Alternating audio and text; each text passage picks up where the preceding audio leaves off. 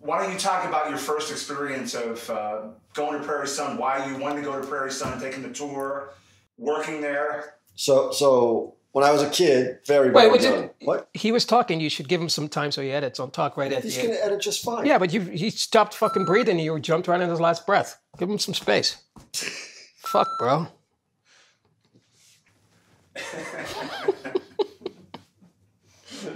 This will all make the director's cut.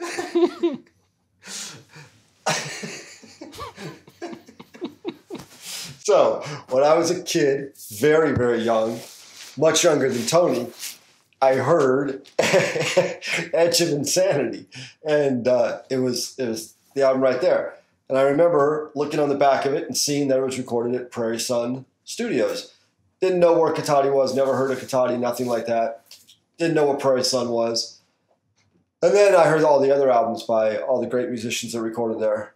And when I ended up moving up to Santa Rosa and living about 15 miles from Prairie Sun and decided I wanted to go by there and check it out. When I drove by, they had a gate.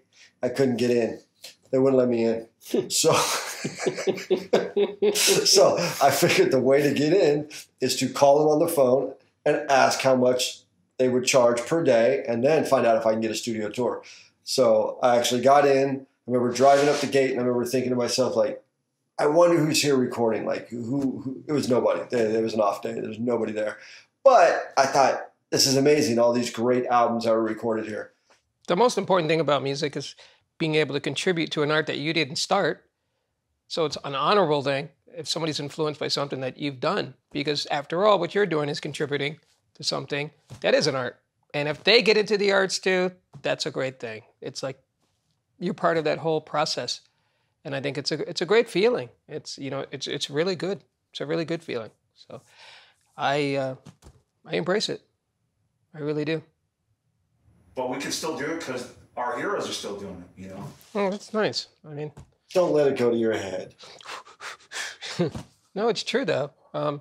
Because I feel the same way as you do. But, one of the greatest things about being part of the whole movement was meeting and working with so many other musicians that are guys that I looked up to. So I felt like, at the same time, I've told you that 1,000 times, right? Here I am sitting with, any great artists that I've worked with. And I'm like, I admired your music. And here you are, sitting in a one-on-one thing. And, work with, Dennis Chambers. The same thing happens. You work with Bunny Burnell. You work with, George Lynch. You work with... Steve Smith, you work with Billy Sheehan, and I'm like, I used to watch you, and here we are working together, and that's a good thing. That's a really good thing because it's like spreading the whole wealth, the whole reason why, you do what you do. You feel like you're on the right track of getting something done. Do you feel like that too? Totally. Yeah. You want to tell us a little bit more about that? Here's the thing. I realized he was asking me a question. We're getting ready to wrap it up, so however you want to, because the very end of the movie is going to be everybody's, kind of, you're going a little bit deeper, you know what I mean? Oh, really? Okay. So, let's go deep, Tony. Go deep. Let's go deep. Maybe I better get my knit cap on. You might want it. So, he'll cut that in.